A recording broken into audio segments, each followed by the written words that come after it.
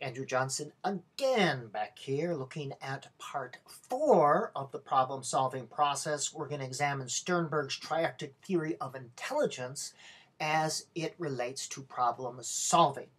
In organizations, schools, classrooms, home, etc., usually solutions to problems that aren't optimal, bad ideas, are a result of not understanding the process of solving problems or the creative process. Understanding this process will enable you and all human beings to be better problem solvers and to come up with fewer kooky ideas. Robert Sternberg, Triatic theory of intelligence, says that intelligence occurs in any area or any field when there is a combination of 3 types of thinking. Generative thinking, they'd be able to generate a lot of ideas, or creative thinking, make associations. Evaluative thinking, able to organize, able to evaluate, this is good, this is not good, this is deductive type of thinking.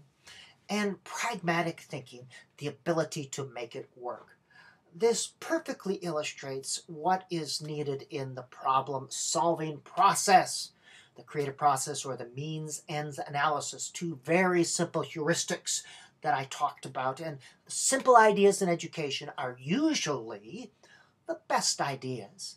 Simple it up. When things get all complicated, those are usually the ideas that are less good. Keep it simple. First of all, generative thinking. This is the ability to generate a whole bunch of different ideas.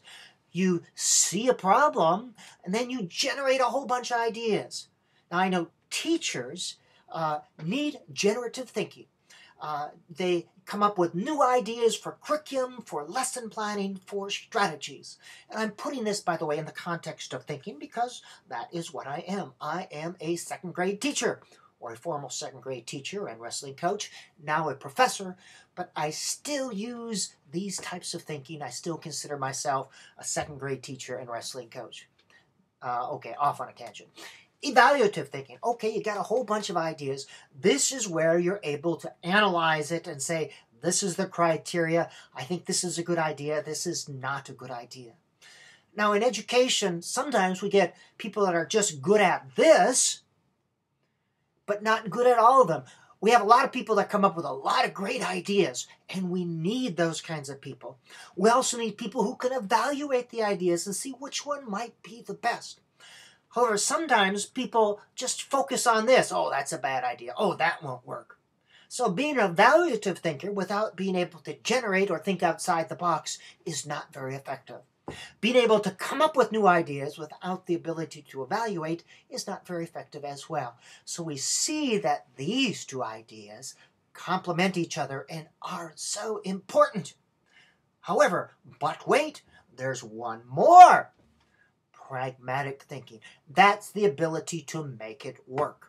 You can come up with a whole bunch of ideas. You can evaluate and find the best idea and the criteria, but without the ability to link this to practice, this is where the rubber meets the road, to tweak it to see the needs of the students or the situation, these really aren't very effective.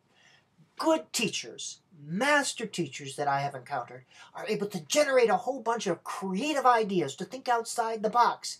No, I don't have to be limited to that curriculum. I don't need to be limited by tradition or what we've always done or I thinkisms. I see things could and should be done better. Evaluative thinking. Okay, here's a whole bunch of ideas. That one's not so good. This is good. I can find the best idea. I can find what's good and bad. I can evaluate. I can analyze. I can deduce. And pragmatic thinking.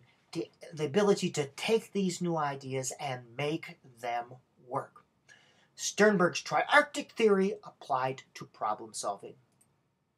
End part 4.